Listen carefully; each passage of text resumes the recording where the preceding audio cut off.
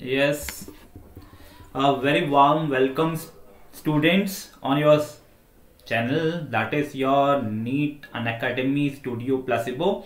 सभी का बहुत बहुत स्वागत है बच्चों। जल्दी से सेशन स्टार्ट करेंगे because time is precious. Okay, so this is where we have a complete team and you have to utilise the whole team for your success. That is your NEET 2020 में एक अच्छी seat के लिए हमें preparations करनी है और उसी सीरीज में हम लोग काफी आगे आ चुके हैं। और आज का जो चैप्टर है that is excretory product and there elimination part 3। Part 2 part 1 इस चैप्टर का हम लोग कर चुके हैं। पूरी प्लेलिस्ट है, आप उसमें जाकर हर चैप्टर की प्रिपरेशंस उसकी प्रैक्टिस के लिए जा सकते हैं, अच्छे से कर सकते हैं। ठीक है, हम लोग नीट के लिए 2020 के लिए इंपॉर्टेंट क्वेश्चंस क्या रह सकते हैं, क्या पैटर्न होगा, किस तरह क्वेश्चन होंगे, उस पर बेस प्रैक्टिस कर रहे हैं क्वेश्चंस की बच्चों। चलो स्टार्ट करते हैं लिटिल बिट इन्फॉर्मेशन के साथ।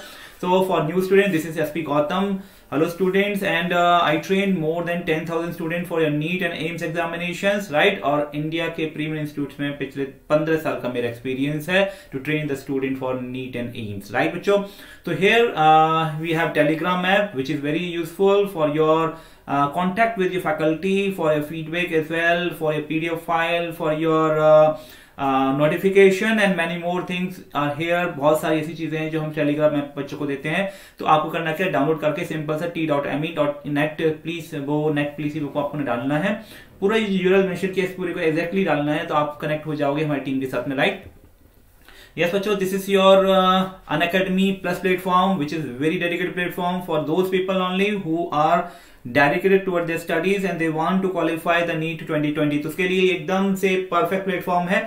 आपने करना कुछ नहीं है, जल्दी से जाकर Unacademy लर्निंग ऐप को डाउनलोड कर लेना है और उसके अंदर ये सारी चीजें मिलेंगी। यहाँ क्या क्या मिलेगा, आपको मिलेंगे क्विज एंड टेस्ट। इसके अलावा आपको डाउट क्लियरिंग सेशन मिलते रहेंगे रेगुलर मैनर में। हर 4th क्लास आपकी डाउट क्लियरिंग सेशन होती है हर आपके कोर्स के अंदर, राइट? यहाँ पे 40 से ज्यादा एजुकेटर्स हैं जो आपको टीच कर रहे हैं। Their efforts are here. आप उस एफर्ट्स का मैक्सिमम बेनिफिट उठाना है और आपको नीट 2020 में सीट फिक्स करनी है अपनी गवर्नमेंट कॉलेज के अंदर, राइट?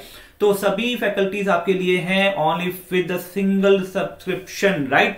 वन मोर थिंग, यहां पर बच्चों आप किसी अपने फैकल्टी से पर्सनलाइज मोटिवेट हो सकते हो, पर्सनलाइज कांटेक्ट में रहोगे। और ये नहीं कि आपके पास कुछ लिमिटेड फैकल्टीज, बहुत सारी फैकल्टीज, जो भी फैकल्टीज आपके साथ ट्यूनिंग बैठती है आप वहां पे जा सकते हो। और every faculty here is very dedicated and very experience person, right? तो use this application, this platform well to attain your NEET 2020 targets, right?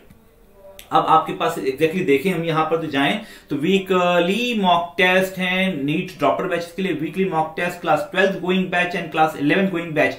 यहाँ पे बहुत सारे टेस्ट सीरीज अब चल रहे हैं। मेगा टेस्ट हैं, mega courses plus micro courses हैं, कुछ क्रैश कोर्सेज हैं, कैप्सूल कोर्सेज है। यार इतने कोर्सेज चल रहे हैं कि you just go and utilise all things, all are live. तो करना कुछ नहीं है, लर्निंग ऐप को, अनअकैडमी की लर्निंग ऐप को डाउनलोड करना है, इंस्टॉल कर लेना है। इंस्टॉल करने के बाद सिंपल सा फंडा है, यस आपको प्लस वाले ऑप्शन में जाकर, क्योंकि आप अनअकैडमी प्लस पे जा रहे हो, प्लस अपनी क्लिक करना है। प्लस करने के बाद आपसे पूछा जाता है कि यस कि कौन सा सब्सक्रिप्शन लेना है आपको, तो आप you should go NEET use subscription. Then अब उसमें सब्सक्रिप्शन के अंदर आप देखो कि यस सर मेरा 6 महीने का टारगेट है तो 6 महीने का सब्सक्रिप्शन लेता हूं। मेरा सर नेक्स्ट 2020 में मैं अभी क्लास 12th में हूं तो हो सकता है मैं 1 साल का लूंगा तो मैं आगे तक का प्रिपरेशन कर पाऊंगा, तो आप 12 महीने के सब्सक्रिप्शन लो। और जो बच्चा कभी अभी लास्ट 11th में ही आया है उसके लिए बहुत बेस्ट है कि 24 मंथ का सब्सक्रिप्शन ले, क्योंकि एग्जैक्टली उसके लिए बहुत बेनिफिशियल होगा, बहुत इकोनॉमिक होगा। एक ट्यूशन फी जो नॉर्मल एक सब्जेक्ट की होती है उससे भी ज्यादा इकोनॉमिक पड़ता है। तो बच्चों इससे ज्यादा इकोनॉमिक कुछ हो नहीं सकता, क्योंकि आपके फैकल्टीज आपके साथ इंटरेक्ट कर रहे हैं, पर्सनल लेवल पे जा रहे हैं और आपके टारगेट के लिए they are working very hard, right? करना कुछ नहीं है, आपको सब्सक्रिप्शन चूज करने के बाद वहां पर अपनी फीस को रिड्यूस करने के लिए जो भी कोर्स फी आपकी आ रही है उसको रिड्यूस कर देंगे, 10% रिड्यूस कर देंगे एकदम से by applying the SPG live. कहां अप्लाई करना है, जैसे यहां पे मेंशन किया गया है एंटर रेफरल कोड, इस रेफरल कोड में आपने SPG लाइव करना है, डालना है SPG लाइव और नीचे प्रोसीड पेमेंट करना है। जैसे ही प्रोसीड पेमेंट करेंगे आपका पेमेंट कंप्लीट होता है और आप आपके फैकल्टीज के साथ, मेरे साथ एकदम डायरेक्ट कांटेक्ट में होंगे और हम आपको एक पर्सनलाइज लेवल पर लेकर आगे मूव करेंगे।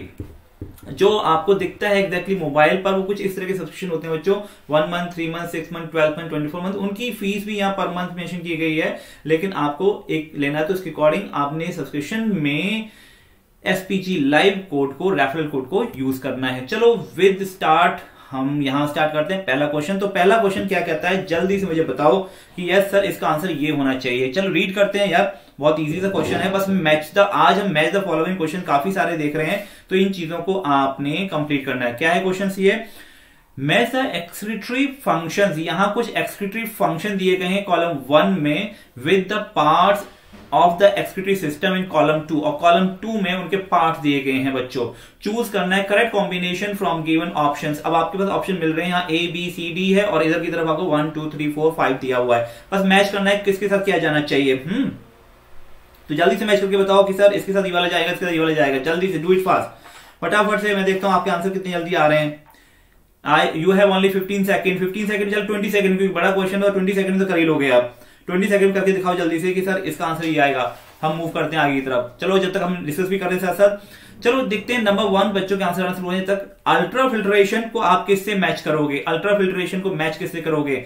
यस, अल्ट्रा फिल्ट्रेशन को हम मैच करते हैं तो हम जाएंगे मालफिजियन कार्पसल्स पर, ठीक है। Ultra filtration should be match with the Malpighian corpuscles, यानी कि ये राइट है, क्योंकि मालफिजियन कार्पसल्स में क्या होता है, ग्लोमेरुलस प्लस में आपका Bowman capsule, and it form your exactly Malpighian corpuscle. वहां पर फिल्ट्रेशन ऑफ ब्लड जो है फिल्टर होके ग्लोमेरुलर फिल्ट्रेट में आता है, that is called ultrafiltration process exactly, right. तो 1 का आंसर हुआ 4, 1 को कांटेक्ट करेंगे 4 के साथ। बी की बात करो बच्चों, बी की बात करो। बी क्या है, कंसंट्रेशन ऑफ यूरिन है। यूरिन का कंसंट्रेशन आप कहां होता है, आपको पता है जो यू ट्यूब होती थी, डिसेंडिंग ट्यूब्यूल और sending tubule, that is you tube, जिसको लूप ऑफ हेनले या हेनल्स लूप कहते हैं, वो यूरिन को कंसंट्रेट, या हम कह सकते हैं कि यूरिन कंसंट्रेशन प्रोसेस में इन्वॉल्व होता है। मिनरल्स एंड वाटर के रिएब्जॉर्प्शन के लिए इंपॉर्टेंट रोल प्ले करता है। तो बी को हम मैच कर सकते हैं विदाउट एनी हेजिटेशन 1 के साथ, बिल्कुल ठीक है। चलो सी पे चलते हैं। ट्रांसपोर्ट ऑफ यूरिन की बात करो, तो ट्रांसपोर्ट ऑफ यूरिन में जब हम कहते हैं तो किसके साथ मैच करें भाई, यूरिन कहां ट्रांसपोर्ट होता है, किसके थ्रू ट्रांसपोर्ट हो रहा है ये कहें, तो यूरिन ट्रांसपोर्ट हो सकता है। यहां पर हमारे पास ऑप्शन है यूरिटर। यूरिटर वो हो गए जो एग्जैक्टली यूरिन को लेके जा रहे हैं, किडनी के नेफ्रॉन में से जो यूरिन कलेक्ट बना वो आपका दोनों यूरिटर्स को कैरी करके यूरिनरी ब्लैडर में ला रहे हैं। यूरिनरी ब्लैडर में वो स्टोर हो जाएगा, यूरिनरी ब्लैडर जब कॉन्ट्रैक्ट करेगा तो यूरिथ्रा के थ्रू रिलीज हो जाएगा। तो यहां खाली ट्रांसपोर्ट ऑफ यूरिन की बात हो रही है, तो यूरिटर वुड बी सही ऑप्शन रहेगा आपको मैचिंग में।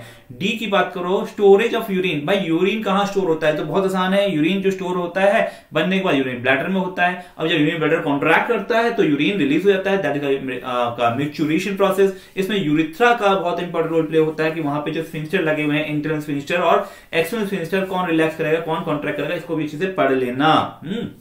इस पे भी क्वेश्चन आते हैं, बनते हैं। तो फर्स्ट का आप मैच कर लो, आंसर क्या बना आपके साथ में, यस मैच हो गया। तो हम क्या लगाएंगे बताओ, इसमें से फर्स्ट का आंसर हम लोग ए लगा लेंगे, ठीक है।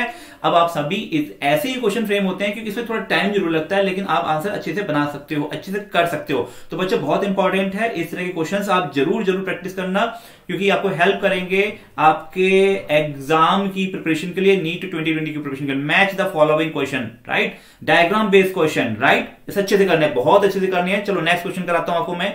अब इस क्वेश्चन को जल्दी से करके दिखाओ कि आंसर क्या लगाओगे आप लोग, ठीक है। मैच द डिसऑर्डर, यहां डिसऑर्डर दिए हैं कॉलम 1 में, और with their features in column 2, और उसके कुछ फीचर दिए कॉलम 2 के अंदर। अब आप बताओ मुझे कि यस कॉलम 1 में किसको हम किससे मैच करें। चलिए आप जल्दी से लगाओ। यूरेमिया क्या होता है भाई, यूरेमिया के केस में हम क्या देखते हैं, जब हमारे यूरिन में ज्यादा अमाउंट में यूरिया आने लगे, वो तो आएगा, लेकिन उस कहां से आएगा, ब्लड से आएगा। तो यूरेमिया जो वर्ड यूज किया गया है कि जब ज्यादा अमाउंट यूरिया ब्लड में हो, वो यूरिन में आउटपुट रिलीज होगा, उस यूरिया का मैक्सिमम अमाउंट यूरिन में आता है, क्योंकि फिल्ट्रेशन प्रोसेस है। तो जब हम यूरेमिया वर्ड कब लेंगे, जब excess amount of urea is present in blood, this condition is called uraemia हम कह सकते हैं, क्योंकि जितना ज्यादा ब्लड में होगा उतना ज्यादा फॉर्म होगा, अल्टीमेटली ब्लड यूरिन में आएगा उसको, ठीक है। बी क्या है, हिमेटोयूरिया।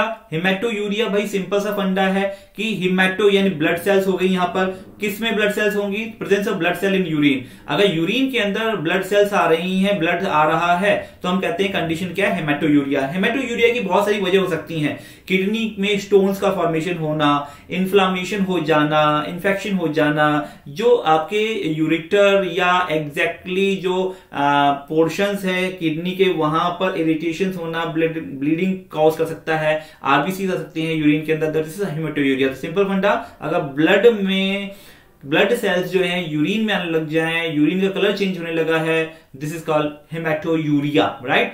अब आओ अगर कीटोन यूरिया की बात करो, चलो कीटोन यूरिया में क्या कहेंगे हम, यस जल्दी जल्दी करके बताओ। कीटोन यूरिया, सी पे पहुंच चुके हैं हम, नाम से याद हो जाता है तो हमें कि कीटोन बॉडीज जो होना, कहां, presence of ketone bodies in urine. अगर यूरिन के अंदर कीटोन बॉडीज आ रही हैं, फैट के मेटाबॉलिज्म के दौरान बनती है काफी ज्यादा, तो this is called ketone urea. जो लोग स्टार्वेशन करते हैं आपके किस पर भाई, हंगर स्ट्राइक पे बैठ गए हैं, तो उनकी बॉडी में कीटोयूरिया कंडीशन आ जाती है, ठीक है, फैट का मेटाबॉलिज्म बढ़ जाता है। Next is ग्लाइकोस urea. ग्लाइको मतलब कार्बोहाइड्रेट से हो गया, ग्लाइको मतलब कार्बोहाइड्रेट से हो गया, तो कार्बोन यानी ग्लूकोज की बात कर रहे हैं, तो ग्लाइकोस यूरिया मतलब presence of glucose in urine, this is done, right, okay. Protein urea, भाई सिंपल बात है, यूरिन के अंदर प्रोटीन का अमाउंट आ जाना, ठीक है, तो हमारे पास ये कौन सा बना, 1। तो अल्टीमेटली यहां पर amount urea, Urania, excess amount of urea and urine blood से आएगा, दैट्स क्योंकि ब्लड की बात कर रहे हैं तो हमें लेना ही पड़ेगा, ऑप्शन में बनता नहीं है, अगर यूरिन में हम ज्यादा अच्छे से बात करते हैं, ठीक है। तो आपका आंसर क्या बना बताओ जल्दी से, ये आंसर बना हमारे पास, फर्स्ट का आंसर क्या बना, सेकंड का ए, राइट, सेकंड आंसर क्या बना, ए का 5th, बी का 3, सी का 2, डी का 4, ई का 1, यानी ए आंसर। चलिए नेक्स्ट क्वेश्चन पर।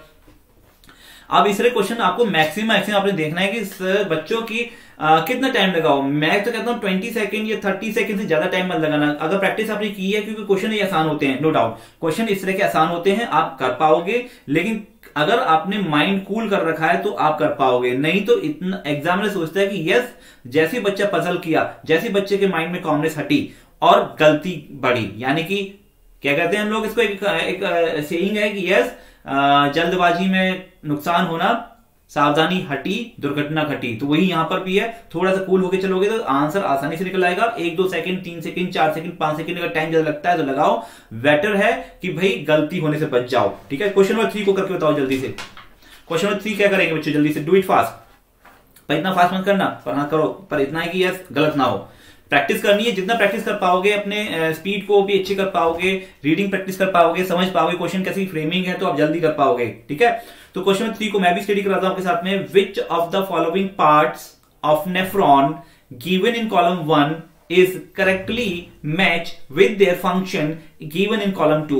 बच्चों कॉलम 1 के अंदर पार्ट्स ऑफ नेफ्रॉन्स, नेफ्रॉन के पार्ट शो किए गए हैं, ठीक है, और कॉलम नंबर 2 में उनके फंक्शन शो किए गए हैं। तो कॉलम नंबर 1 को कॉलम नंबर 2 से मैच करना है आपने, क्या करना है, कॉलम नंबर 1 को कॉलम नंबर 2 से कौन कौन सा क्या मैच हो सकता है देखिएगा। चलो पहला स्टडी करते हैं, थर्ड में प्रॉक्सिमल कॉन्वोल्यूट ट्यूब्यूल यानी पीसीटी। पीसीटी में ऐसा कौन सा प्रोसेस हो रहा है जो पांचों में से मैच कर जाता है, तो देखते हैं क्या सोडियम रिएब्जॉर्प्शन होता है एक्टिवली, वो भी अच्छा, बी क्या कहता है, ये अच्छा नहीं है, सोडियम वाटर रिएब्जॉर्ब। 3 क्या है, प्राइमरी साइट है, ये ज्यादा अच्छा है कि पीसीटी जो है एग्जैक्टली प्राइमरी साइट है ग्लूकोज के लिए, अमीनो एसिड के रीअब्जॉर्प्शन के लिए। भाई अब सिंपल सा फंडा था, जो फिल्ट्रेट के अंदर ग्लूकोज आ गया है, और हम जानते हैं ग्लूकोज जो है नॉर्मल कंडीशन में 100% रीअब्जॉर्ब होता है, ये आपने पढ़ा था लास्ट क्लास के अंदर, पढ़ा था हमसे, क्वेश्चन भी आया था ये। तो ये जो ग्लूकोज फिल्ट्रेट में आया है, ये फिल्ट्रेट के अंदर ग्लूकोज प्लस अमीनो एसिड आए हैं, ये आपके पीसीटी में जैसे पहुंचेंगे, पीसीटी में ये वापस पीसीटी से निकलकर ब्लड में जाएंगे, और ये एक तरह का एक्टिव प्रोसेस होता है। कैसा एक्टिव प्रोसेस होता है कि वहां पे माइटोकॉन्ड्रिया अवेलेबल होते हैं सेल के पास पीसीटी में, that carry out all this processes. So keep in mind PCT जो है एग्जैक्टली प्राइमरी साइट है ग्लूकोज एंड अमीनो एसिड का reabsorption back into the blood, right. तो 1 का मैच हो गया 3 के साथ। चलिए बी को पढ़िए, बी का क्या होगा, डिस्टल कॉन्वोल्यूट ट्यूब्यूल यानी डीसीटी की बात हो रही है। डीसीटी को क्या करेंगे, डीसीटी में भाई डीसीटी में सोडियम एंड वाटर का रीअब्जॉर्प्शन होता है in the presence of hormone, और हार्मोन का नाम आपने कल भी पढ़ा था हमारी लास्ट क्लास के अंदर, एडीएच एंटी डायरेटिक हार्मोन। इसके अलावा और बहुत सारे हार्मोन, ये वाटर का रिएक्शन कराता था ना, एल्डोस्टेरोन, ठीक है, सोडियम रिएक्शन। तो एग्जैक्टली सोडियम और वाटर के रीअब्जॉर्प्शन के लिए जो साइट रिस्पॉन्सिबल है मेनली डीसीटी रिस्पॉन्सिबल आ गई, ठीक है जी। ओके, अब आ जाओ सी पर, डिसेंडिंग लिम्ब। डिसेंडिंग लिम्ब का मतलब क्या हुआ, जो डिसेंडिंग लिम्ब नीचे की तरफ चला, रूप ऑफ फैनले में नीचे की तरफ जो जा रहा है, डिसेंडिंग लिम्ब कह रहे हैं। तो ये क्या करता है, क्या प्रोसेस है यहाँ पर, ये मेजर, यहाँ पर क्या हो रहा है, मेजर सब्सटेंसेस रीअब्जॉर्ब हो रहे हैं, और कौन से, वाटर का रीअब्जॉर्प्शन हो रहा है, कहां पर, बिल्कुल वाटर और ऑस्मोसिस प्रोसेस के थ्रू रीअब्जॉर्ब हो रहा है। तो डिसेंडिंग लिम्ब जो होती है लूप ऑफ फैनले की, वहां पे वाटर का रिएक्शन होता है, वाटर के लिए परमेबल होती है, ये लिखा है एनसीईआरटी के साथ में लिखा है वाटर के लिए परमेबल है डिसेंडिंग लिम्ब, तो सी हो गया। असेंडिंग लिम्ब किसके लिए क्या चीज हो बच्चों, असेंडिंग लिम्ब की बात करो तो 1 पे चले जाओ सीधा, सोडियम के लिए, सॉल्ट के लिए वो परमेबल होती है। तो सोडियम जो असेंडिंग लिम्ब में है वो रीअब्जॉर्ब होके ब्लड में जा रहा है, ठीक है। इसके जो वासा रेक्टा रन कर रही है पैरेलल उसके, जैसे डीसीटी और सॉरी डिसेंडिंग और असेंडिंग के जो पैरेलल हमारा वासा रेक्टा रन कर रहा है, तो उस वासा रेक्टा में आपका सोडियम वापस रीअब्जॉर्ब हो रहा है, कौन से वाले पोर्शन से, असेंडिंग लिम्ब वाले पोर्शन से। तो now this point is clear, आपका आंसर मैच कर गया होगा। तो क्या लोगे आप थर्ड का आंसर, थर्ड का आंसर आप मैच करोगे और यहां मिलाओगे ए का 3, बी का 2, सी का 4, डी का 1 से, तो आंसर डी हमारा आ जाता है इस केस में। तो क्या ये मुश्किल था, बताओ क्या ये मुश्किल था? हाँ, थोड़ा सा टाइम जरूर लगेगा, अगर शांति से करोगे तो कर पाओगे, ठीक है। जल्दी से एकदम से करके दिखाओ अगला क्वेश्चन। ये क्वेश्चन क्या कहता है बच्चों, which of the following hormone या एंजाइम इज और आर करेक्टली पेयर्ड। भाई ये आपके पास 1 उसके करेक्शन दी हुई है, उसके फंक्शन दिए हुए हैं, तो आपने देखना है क्या हार्मोन जो दिया है और उसके बारे में जो इंफॉर्मेशन दी है क्या वो करेक्ट है, क्या वो एग्जैक्टली मैच पेयर्ड है इनमें से कौन सा ऐसा कंडीशन है जो दे रहा है। चलो पहले तो 1 के ही पढ़ते हैं। 1 क्या कहता है, 4 तक पहुंच चुके हैं हम। रेनिन एक एंजाइम है जो कैटेलाइज कर रहा है फॉर्मेशन ऑफ एंजियोटेंसिन 1, तो बिल्कुल ठीक है। RENIN है, सिंगल एन है, ठीक है, डबल एन नहीं है, वो प्रोटियोलाइटिक एंजाइम था। ये आपका एंजाइम हार्मोनस है एग्जैक्टली, ठीक है, जो कैटेलाइज कर रहा है फॉर्मेशन एंजियोटेंसिन 1। एंजियोटेंसिन 1 के फॉर्मेशन में, आपका एंजियोटेंसिन के फॉर्मेशन में रेनिन का इन्वॉल्वमेंट है, बिल्कुल सही बात है ये, ठीक है। चलो आगे वाले देख लेते हैं, क्या ऐसी अच्छी कोई स्टेटमेंट दिख रही है हमें, क्योंकि यहाँ पे हमें बस डाउट होता है तो खाली एंजाइम पर डाउट होता है, बाकी सही है चीजें, ठीक है। प्रोटीन है तो ये इसको हम प्रोटीनस एंजाइम है तो हम हार्मोन कंसेप्ट रखा गया है, नो इशू। चलो बी को देखते हैं। एल्डोस्टेरोन क्या कर रहा है, रेगुलेट करता है water reabsorption eight distal communicable. क्या डीसीटी पर वाटर के रीअब्जॉर्प्शन में इन्वॉल्वमेंट हो रहा है 2 का, खाली डीसीटी पर हो रहा है, ऐसा नहीं है और भी जगह करता है। थर्ड पे आओ बच्चों, थर्ड पे आओ। Anti diuretic hormone ADH is a powerful वासोकंस्ट्रिक्टर that stimulate secretion of aldosterone. तो बच्चों एडीएच क्या कर रहा है, वासोकंस्ट्रिक्टर है क्या, नहीं है, बिल्कुल ये वाला रॉन्ग यहाँ पे हो गया। Angiotensin 2 promote reabsorption of sodium at the distal convertible DCT पर, तो इसका क्या कहते हो, क्या ये सही है? भाई एंजियोटेंसिन एक वासोकंस्ट्रक्टर है, जिसका रिएब्जॉर्प्शन ऑफ सोडियम से कोई रिलेशन था, ये भी गलत हो जाता है। अब बस कंफ्यूजन रहती है आपकी 1 और 2 में। 2 कहता है एल्डोस्टेरोन रेगुलेट वाटर रीअब्जॉर्प्शन, ये वाटर रिएब्जॉर्प्शन ना करके सोडियम साल्ट को कंट्रोल करता है, सोडियम साल्ट का ब्लड में रिटेंशन करता है, जिससे कि ब्लड के अंदर वाटर पहुंचेगा। तो ये वाटर रिएक्शन की बात कर रहा है, लेकिन सोडियम की बात बिल्कुल भी नहीं कर रहा। इस वाले पॉइंट पर ये वाला जो आपका है कंसेप्ट है, लेकिन यहां पर एज कंपेयर्ड ये सेकंड कंपेरिजन बिल्कुल सही है आपका, आप जा सकते हैं फर्स्ट के साथ, बिल्कुल जा सकते हैं।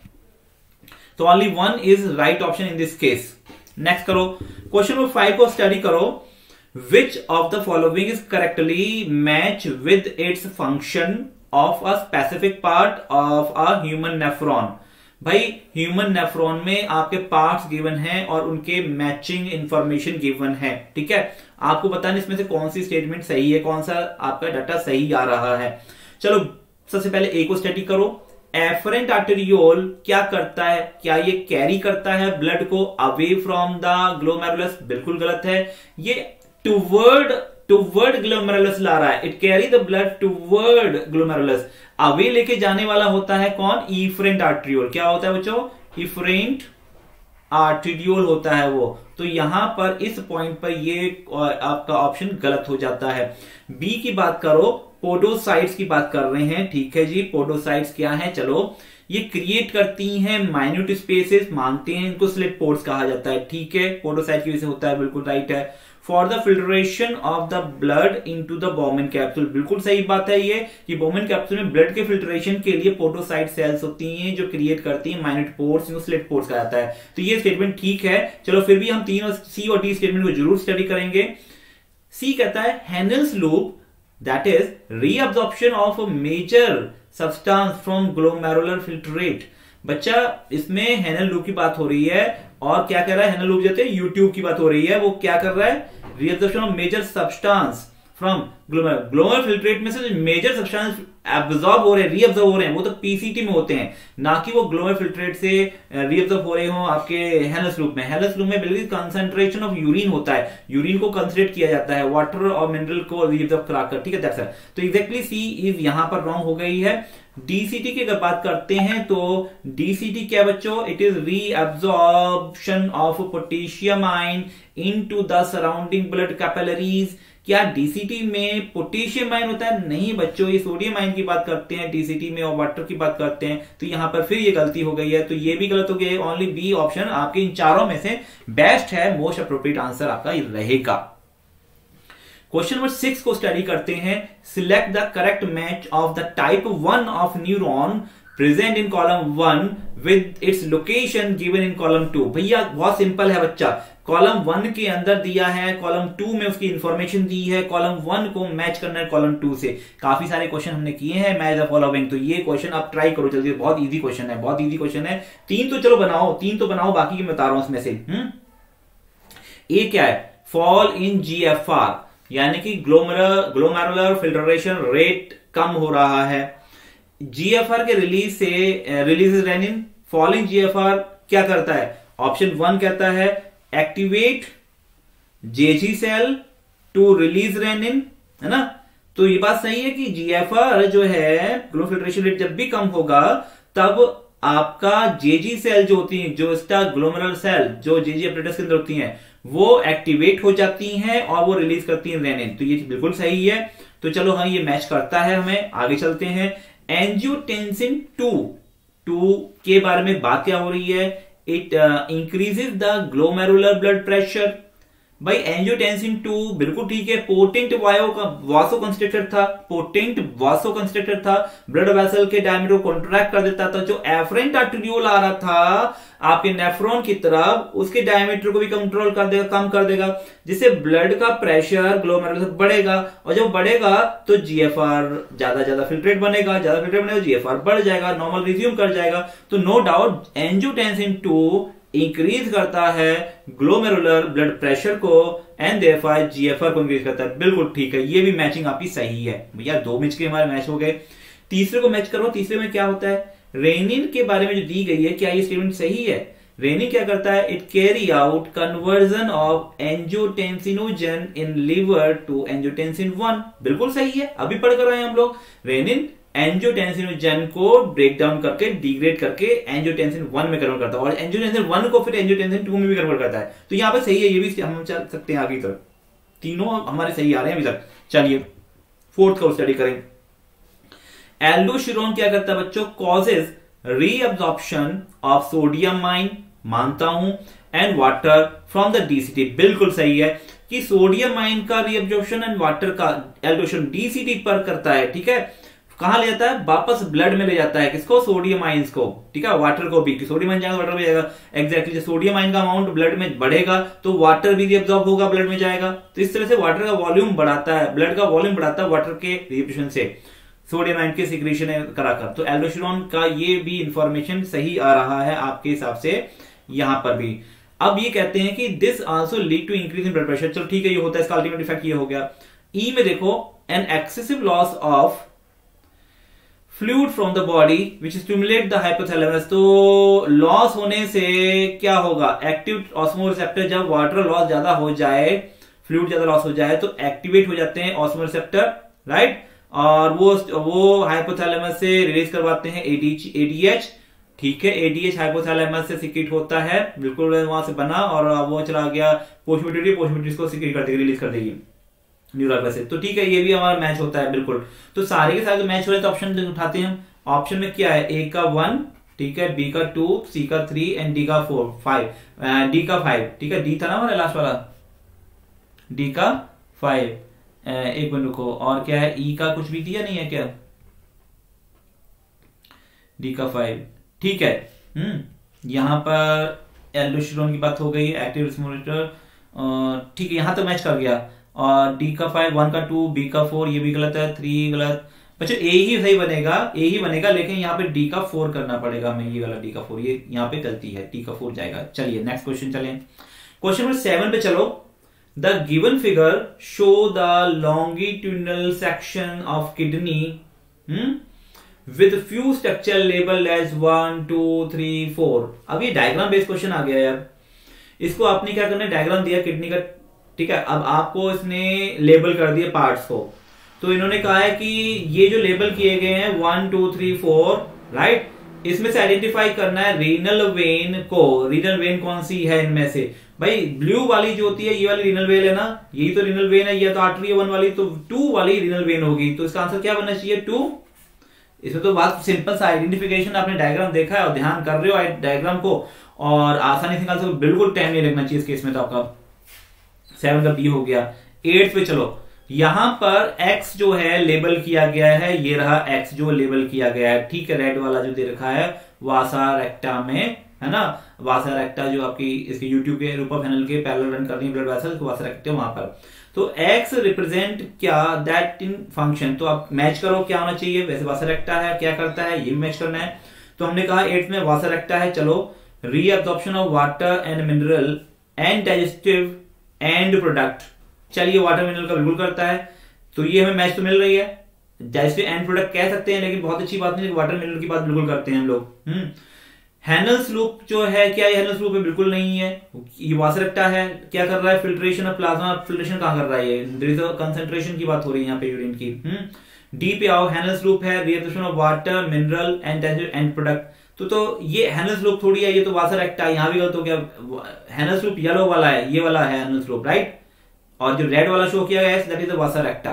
तो आंसर 1 यानी ए आपका मैचिंग भी सही है और इन्फॉर्मेशन दे रहा है, चारों में से एक लेना है, तो चारों में से अगर एक लेना है तो ये ए वाला बेस्ट आंसर है, बेस्ट आंसर रहेगा without any hesitation, most appropriate answer बच्चों। Question number 9, cell of which part is lined by simple cuboidal epithelium, brush border epithelium, कौन सा पोर्शन जो ब्रश बॉर्डर एपिथेलियम से लाइंड है और जिससे कि इंक्रीज होता है surface area of reabsorption, identify करना है, उसको नाम भी बताना है कौन सा क्वेश्चन, तो वहां 3 है, 5 है, 6 है, 7 है, तो आप देखो क्वेश्चन नंबर 9 को क्या कहोगे, 3 को पहले मैच करते हैं, 3 का है हमारा, 3 में देखते हैं 3 है यार, ये गया 3 3 3 3, ये रहा, तो 3 हो गया, ये है क्या, 3 क्या करता है, 3 क्या यहाँ पे simple cuboidal brush border epithelium मिलती है जो सरफेस एरिया बढ़ा रही है रिएब्जॉर्प्शन का, हाँ रिएब्जॉर्प्शन तो हो रहा है, और आइडेंटिफाई, तो 3 डिसेंडिंग लिम्फ है, बिल्कुल ठीक है, और ओके, तो ये आंसर बेस्ट होता है, लेकिन 5 सेकंड को भी चेक कर लो, बी को चेक करो, 5 का है हमारा, 5 है हमारा ये वाला, ये तो वासरेक्टा है, वासरेक्टा में नहीं होती, बिल्कुल रॉन्ग है यहाँ पर।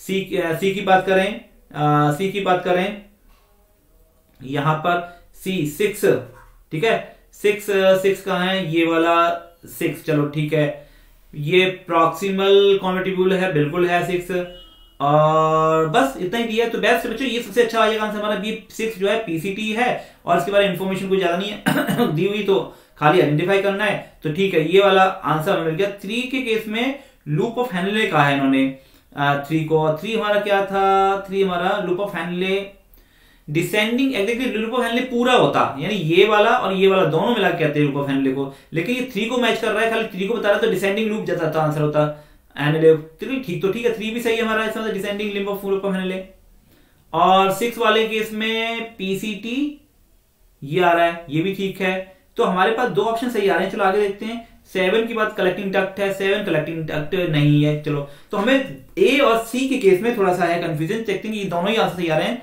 और इसमें से हम अगर दोनों सही बन रहे हैं तो आप जो डायग्राम में क्लियरिटी हो उसके अकॉर्डिंग, हम जो 6 को सही मान के चल रहे हैं 6 को, तो भाई ये भी थर्ड वाला भी लोकेशन वाइज सही आ रहा है। चलिए नेक्स्ट क्वेश्चन देखो, क्वेश्चन नंबर 10 पे आओ, which part is capable of reabsorption of bicarbonate and selective secretion of hydrogen and potassium ion and ammonium ion to maintain the pH of sodium potassium balance।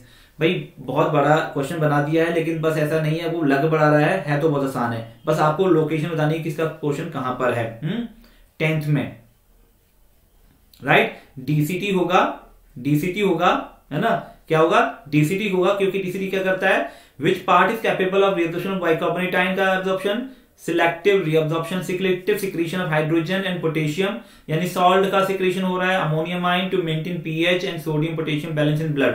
तो sodium potassium balance blood में जो होता है maintain होता है, descending lymph के अंदर जो सोडियम पोटेशियम आयन है, सॉल्ट है, वो यहां से निकलकर ब्लड में चले जाते हैं। तो सिलेक्टिव रिएब्जॉर्प्शन हो रहा है यहाँ पर, और ये एक्टिव ट्रांसपोर्ट होता है एक तरह का, ठीक है। तो ये डीसीटी में होता है, किसमें, सॉरी, डिसेंडिंग ट्यूब्यूल में होता है। तो एग्जाम्पल क्या हमारे पास आंसर क्या बनेगा इस केस में, ये हमारा डिसेंडिंग हो गया या असेंडिंग हो गया, और 3 इसके अलावा डीसीटी यहाँ है। लेकिन इसमें एक चीज और है, ऐड ऑन कर रहे हैं कि सोडियम पोटेशियम साल्ट तो यहाँ हो रहा है रिएब्जॉर्प्शन, लेकिन यहाँ बाइकार्बोनेट आयन की बात बिल्कुल नहीं है, यहाँ बाइकार्बोनेट नहीं हो सकते, और ये बाइकार्बोनेट आयन की बात है भी हो रही है यहाँ पर, साथ ही साथ हाइड्रोजन और पोटेशियम आयन की बात भी हो रही है। तो इसमें एक दो ऑप्शन बन सकते हैं, एक तो आप बोल सकता है ये, और एक बन सकता है डीसीटी। तो 7 को चेक करो, 7 को चेक करो, 7 क्या है, 7 यहाँ पर डी मेंशन किया गया है, और डी के अंदर यहाँ पर सिलेक्टिव रिएब्जॉर्प्शन होता है, और यहाँ बाइकार्बोनेट आयन का भी होता है, सोडियम आयन भी करता है, पोटेशियम आयन। तो बी, तो यहाँ आंसर आपका 7 का 10 का बनेगा डी बच्चों, डी बेस्ट आएगा, rather than 3, rather than ascending tubule के कंपैरिजन में 7 राइट आंसर है, बिल्कुल राइट है। आपने मैच कर लिया होगा। क्वेश्चन नंबर 11 को देखो। 11 क्या कहता है, worker in deep mines usually suffer from dehydration. बिल्कुल सच्चाई है, जो लोग डीप माइंस में काम कर रहे होते हैं वो उनको डिहाइड्रेशन हो जाता है। क्यों, क्योंकि water loss due to evaporation, क्या एवोपरेशन की वजह से पानी लॉस हो गया वहां से, क्या बी कहता है वाटर लॉस हो गया डेफिकेशन से, उनको डेफिकेशन ज्यादा हो गया है उसकी वजह से वाटर रिलीज हो गया है, या लॉस हो गया है, या water loss in the urine, को यूरिन ज्यादा आता है वहां पर इस वजह से लॉस हो गया है, या water loss along with the salt in the form of sweat. बच्चों जब डीप माइन में काम कर रहे होंगे तो वहां पर नो डाउट गर्मी भी काफी होती है, और साल्ट के साथ वाटर लॉस होता है बॉडी से, और इसी वजह से वहां पर स्वेटिंग ज्यादा हो रही है, और इसकी वजह से वाटर का लॉस कहा गया है। तो राइट आंसर इसमें डी बनेगा। डीप माइंस में यूजुअली लोग डिहाइड्रेशन सफर करते हैं, क्योंकि इनका वाटर लॉस जो और सॉल्ट का लॉस जो होता है स्वेटिंग की वजह से ज्यादा हो जाता है, that is the main reason. Name the cell name podocytes occur in, right. Question number 12 देखो क्या कहता है, the cell name podocyte occurs in. Podocyte आपके कहां मिलते हैं, तो inner wall of Bowman capsule हो गए B12 का, बॉमेन कैप्सूल के इनर वॉल पर बॉमेन कैप्सूल हो गया आपका ये वाला, राइट, ये बॉमेन कैप्सूल हो गया, और बॉमेन सेल का इनर वॉल हो गया ये वाला, ठीक है। यहाँ पे आ गया ग्लोमेरुलस, ये ग्लोमेरुलस हो गया, राइट, इससे बना लेते हैं हम लोग। तो ये आपका हो गया ग्लोमेरुलस, ये एफरेंट आर्टरियोल, ये ग्लोमेरुलस, ये इफरेंट आर्टरियोल। तो ये बॉमेन कैप्सूल के इनर वॉल पर, यानी यहाँ पर पोडोसाइट सेल मिलते हैं, बिल्कुल ठीक है। इन्फिल्ट्रेशन इसी के थ्रू यहाँ पॉसिबल होती है, तो ठीक है। तो आंसर क्या बनेगा, inner wall of the Bowman capsule right answer है। आउटर वॉल में नहीं होता, ग्लोमेरुलस में बिल्कुल भी नहीं होता, और हेलस लूप में तो बिल्कुल आंसर गलत है। तो आपको याद रखना है लोकेशन पोडोसाइट की, जो स्लिट्स बनाते हैं फिल्ट्रेशन प्रोसेस, ग्लोमेरुलर फिल्ट्रेशन में इंपॉर्टेंट रोल प्ले करते हैं, that is present in inner wall of the Bowman capsule, right है। चलिए नेक्स्ट क्वेश्चन देखें। 13 कहता है filtration fraction in the ratio is the ratio of what, ए। भाई बिल्कुल है, फिल्ट्रेशन फ्रैक्शन क्या होता है, एफएफ। अगर पढ़ेंगे एफएफ क्या होता है, filtration fraction is equal to GFR, it is equal to GFR oblique RPF. मतलब ग्लोमेरुलर फिल्ट्रेशन रेट को डिवाइड अगर कर दिया जाए किससे, रीनल प्लाज्मा फ्लो से, रीनल प्लाज्मा फ्लो से, तो हमारे पास जो डाटा आता है that is your filtration fraction, right. तो आंसर हमारा क्या हो गया, ए। इसमें बिल्कुल भी सोचने की जरूरत नहीं रहेगी, फॉर्मूला याद है, कंसेप्ट पता है तो आसानी देगा। और अगर बी की बात करते हैं तो glomerular filtration rate to urine नहीं है, सी भी बिल्कुल गलत है, और डी तो बोले। आप इन दोनों को एकदम लिमिट कर लोगे, ये वाला लिमिट हो जाएगा। यार इतना आसान है, बस थोड़ा सा दिमाग लगाना है। 14 क्वेश्चन देखो, यूरिन इज हाइपरटोनिक। यूरिन कैसा आपका हाइपरटोनिक है, यानी कंसंट्रेटेड यूरिन है। तो कहां हो रहा है हाइपरटोनिक यूरिन, बॉमेन कैप्सूल में हो रहा है क्या, नहीं, बॉमेन कैप्सूल में फिल्ट्रेट बना है, कैसा है बाद में, पीसीटी में। हाँ पीसीटी में आपका होगा क्या हाइपरटोनिक, ठीक है, क्या पीसीटी में होगा, या middle of descending ascending limb of Henle. तो बच्चों इसमें बेस्ट आंसर जो बनेगा ना वो क्या बनेगा, यूरिन जो हाइपरटोनिक होता है ये बनता है डिसेंडिंग असेंडिंग लिम्ब, खासकर इन दोनों का इन्वॉल्वमेंट होता है, यानी कंसेंट्रेशन ऑफ यूरिन में ये बहुत रोल प्ले करते हैं। जब यूरिन का कंसेंट्रेशन हो रहा है तो कहां हो रहा है, लूप ऑफ हैनेले में, यानी कि डिसेंडिंग असेंडिंग लूप। डिसेंडिंग वाले में वाटर का रिएक्शन हो रहा है और असेंडिंग में सॉल्ट वगैरह का हो रहा है। That's why answer C is right answer in this case. B नहीं होगा, सी होगा। ठीक है, तो चलो ठीक है, ऑल द बेस्ट बच्चों। आप जल्दी जितने नए स्टूडेंट हैं अभी जल्दी से क्या करना है, सब्सक्राइब करना है चैनल को और बेल आइकन को हिट करना है। आप लोग कर रहे हैं नीट 2020 के लिए जो बेस्ट क्वेश्चन रहेंगे उनके पैटर्न को स्टडी कर रहे हैं। मैक्सिमम क्वेश्चन हम लोग कर चुके हैं, हर चैप्टर में लगभग 50 क्वेश्चन के आसपास हम लोग जा चुके हैं कर। ठीक है, तो आपको ध्यान रखना है, अच्छे से क्वेश्चन करने हैं, मैक्सिमम करने हैं। एटलीस्ट जो हम करा रहे हैं उतना तो करना ही करना है, और इतना कर लेते तो काफी हद तक आपके कंसेप्ट क्लियर हो जाएंगे। ठीक है, लेकिन हाँ पढ़ना जरूरी है। इतना करने के बाद पढ़ना उतना ही जरूरी है जितना कि आप अगर चाहते हो नीट 2020 में आपका टारगेट फिक्स हो। ठीक है, और सब बच्चों इससे ज्यादा एक इंपॉर्टेंट पॉइंट कि आपको अगर डेडिकेट स्टडी करनी है और चाहते हो कि सर के साथ 1-to-1 इंटरेक्शन के साथ मैं कर पाऊं, सर के साथ डिस्कस कर पाऊं चीजों को, कहां मेरी प्रॉब्लम सारी चीज सॉल्व कर पाऊं, तो आपको आना है किस पर, अनअकैडमी के प्लस प्लेटफॉर्म पर आना है, राइट। और प्लस प्लेटफॉर्म पर आपका आकर अपना सब्सक्रिप्शन लेना है और वहां पर एसपीजी लाइव कोड को यूज करना है। You are then done. आप कंप्लीट करते हो प्रोसेस को एग्जैक्टली 10% डिस्काउंट के साथ, तो आप डायरेक्टली मुझसे टच पाएंगे, मेरी क्लासेस कर पाएंगे और डाउट सेशन ले पाएंगे। Everything what ever you need I will be there for you people, right. तो आप की नीट के लिए, नीट की 2020 प्रिपरेशन के लिए, गवर्नमेंट सीट मेडिकल कोर्स के लिए जल्दी से स्टार्ट हो जाओ बच्चों, टाइम इज वेरी लेस, और गेयर अप हो जाओ, बस लग जाना है। चलिए फिर मिलते हैं नेक्स्ट क्लास में। टिल देन बाय बच्चों, बाय।